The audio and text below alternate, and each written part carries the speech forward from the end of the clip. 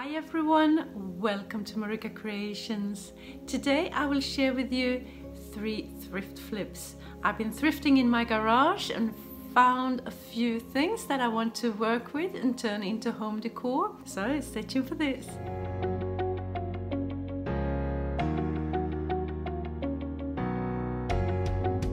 My first DIY, I have been inspired by this piece of Celtic artwork, this Celtic knot, the eternity knot, and I made a stamp out of it and put our initials on. Marika and Hjalmar have used it for ceramics, and now I want to do a bigger piece of wall art in the same fashion. So my husband is helping me here. Take a big ball and just trace it around to get a circle in this piece of wood, this work surface that I've used in my workshop, and just cut it out and make it nice and neat. Get rid of all the old paint and stuff. Meanwhile, I am taking this very compact cardboard material and I am putting our initials on there to fit in this wood round my husband was working on. So I'm just measuring away, do an M and an H, the same fashion that I did on my ceramic stamp.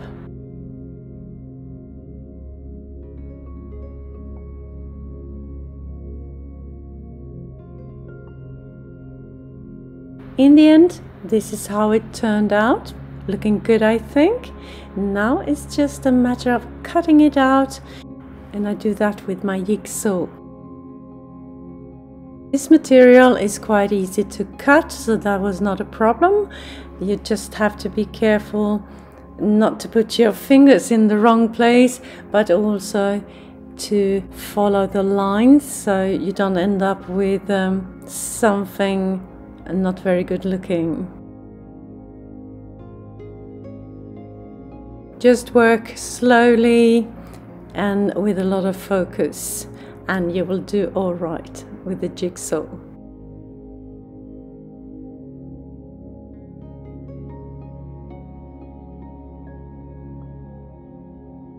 And I made it. This is how it turned out. Beautiful, I think. Now it's just a matter of sanding off all the edges to get it to look nice and neat.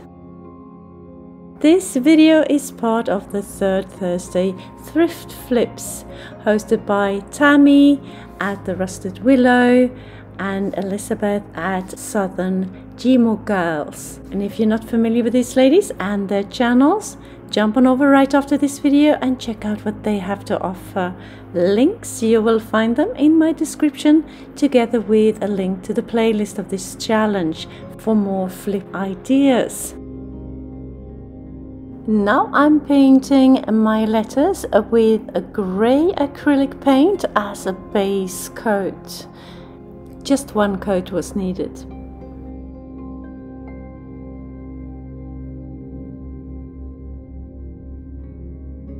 Here I have my wood round, and I want to start by dry brushing it with white acrylic and black acrylic to make it look old and worn. Just brushing away until I'm happy with the result.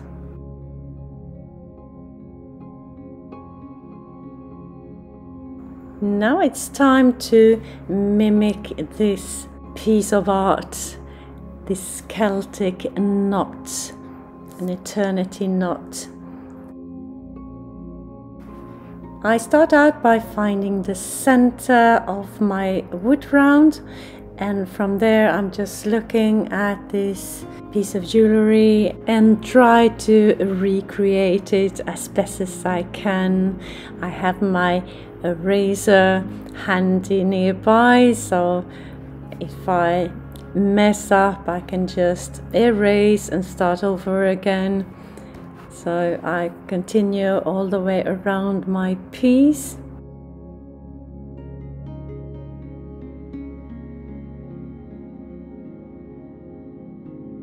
Once I'm done sketching, I take my black acrylic paint and start to paint this Celtic knot. Just one coat.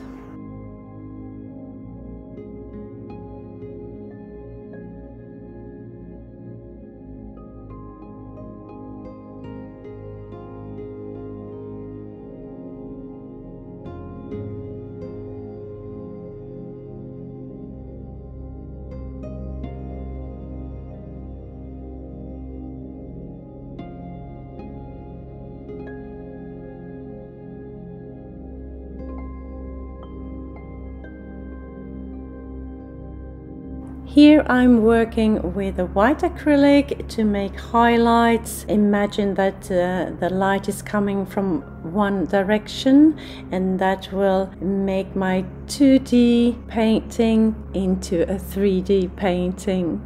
It will come alive.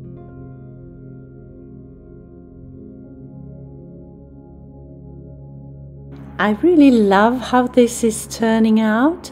So at this point I thought it was a shame to put some big letters just onto this piece of art. So I decided to go for another option, that is to make a double-sided wall art piece. So I will have my letters on the other side, so whenever I feel like it I can just turn it. So here I'm working on the letters again, and since I'm going to put this on the other side, I decided to have the same colors as my Celtic knot. So black, one coat, and on the back side of my wood round I do the same here. I'm dry brushing with white and black to make it look old.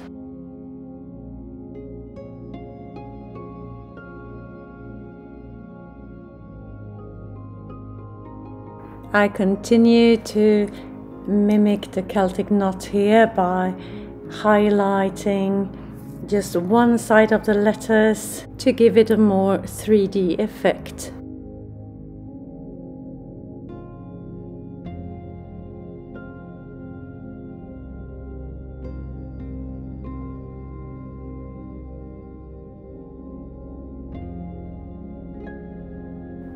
And it would look something like this.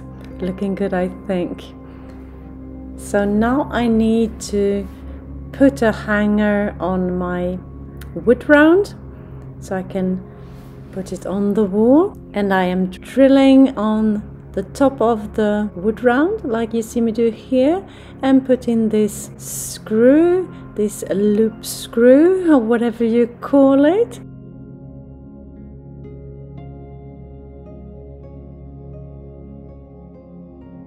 As you can see here on the back side, I decided to paint a circle identical with the one on the other side. Now it's time to attach my letters, and I do that with some wood glue. Just put it on.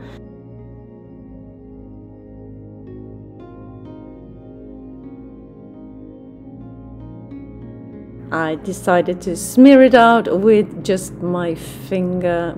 Works like a charm.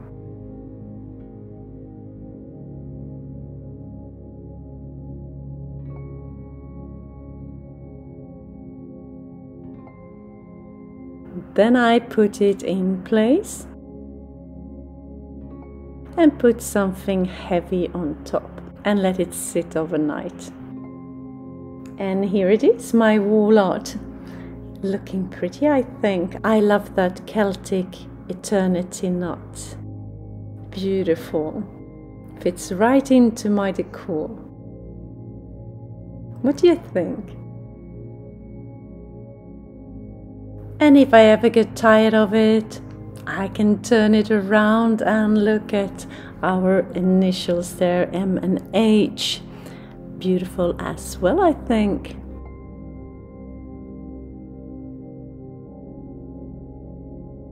Since then I have hung it up a little bit higher. We have such tall ceilings here in our living area. For my second DIY, I have found some things in the garage. This thing, I think it was from building a railroad or something, and this big screw nut.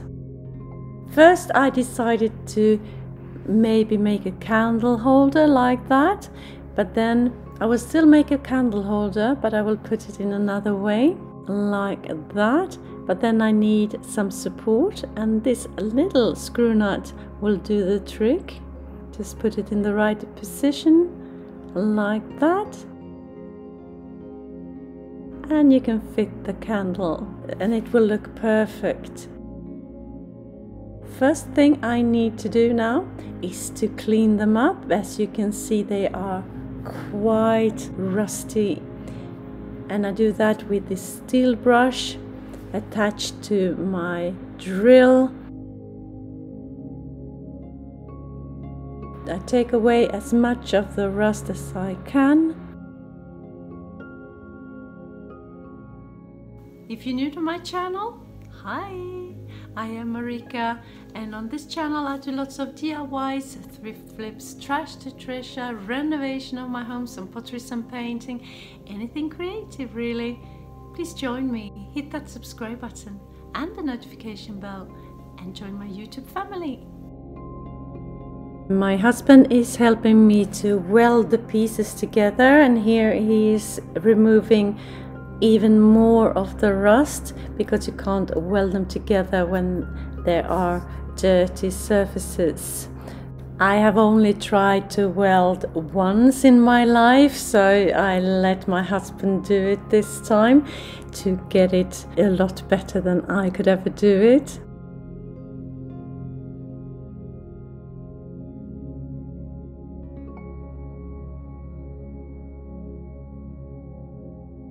Once he has cleaned the surfaces properly, he starts to weld the pieces together.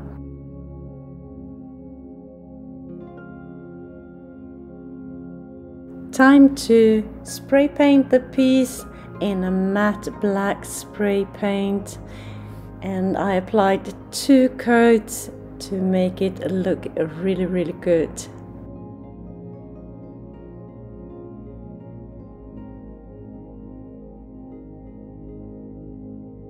And here it is, my rustic, beautiful candle holder.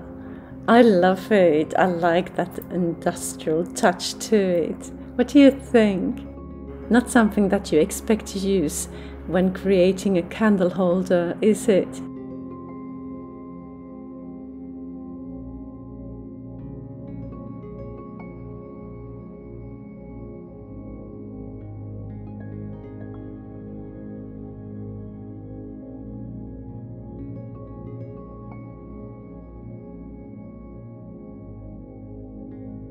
For my third and final DIY, I found this old, very old hoe, garden hoe in the garage, and I will make it pretty, make it into a vase or something.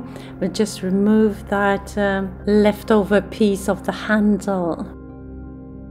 So first thing here, as well as for my other pieces I made today, I will clean it up with my steel brush.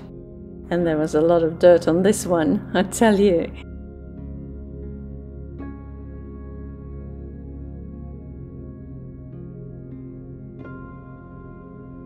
Hubby to the rescue once more. He's helping me here to remove that leftover piece of the handle. Just banging it, smashing it, do whatever he could to remove it.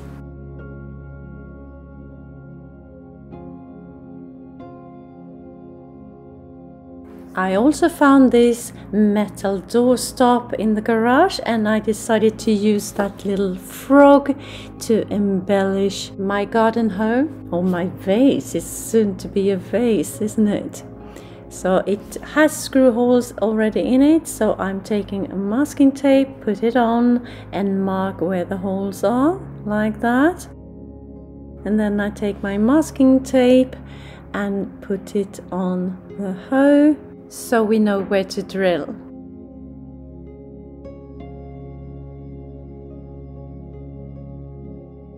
And here I'm just doing some markings with a hammer so the drill won't slip.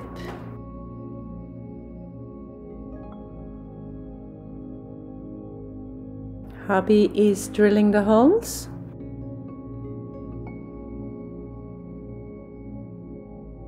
And it looks good.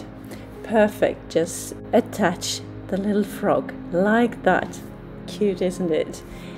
And here I will spray paint the piece in the same matte black color that I used for my other piece.